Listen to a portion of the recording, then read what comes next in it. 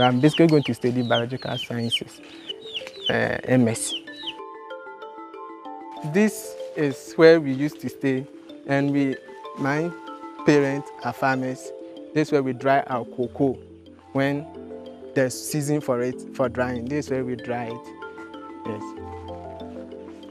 Growing up in such a remote area, most of your aspirations are very short. You have few people to look up to as role models. Because that time, a man from Kuala went to me 1 year, then one co school. Now we grade in a year, went to me years. I can be wo fear. A bikra, a dreamer cramble on Yebi. I'm Joshua Eduful. Yeah, I was born here in Menhunten, or you can call it Abuna. In the year 2012, I sat for the BEC, where I obtained a grade 10. And that was, I think, up to now, one of the best grades the school had ever had. And I proceeded to Sweden Senior High School to read science on Goldfield Scholarship. After high school, I proceeded to University of Cape Coast to read biochemistry.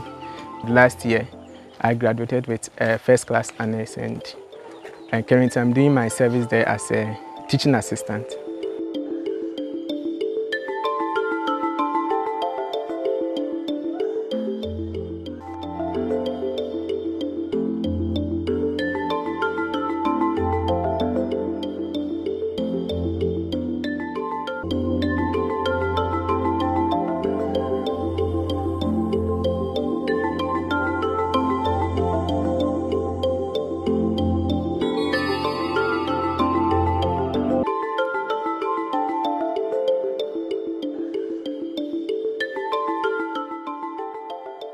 Joshua came to my laboratory when he was in final year for his final year undergraduate project.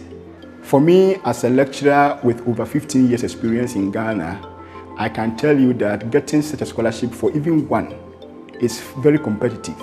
So for Joshua to earn 3 of them, that shows his unparalleled academic prowess.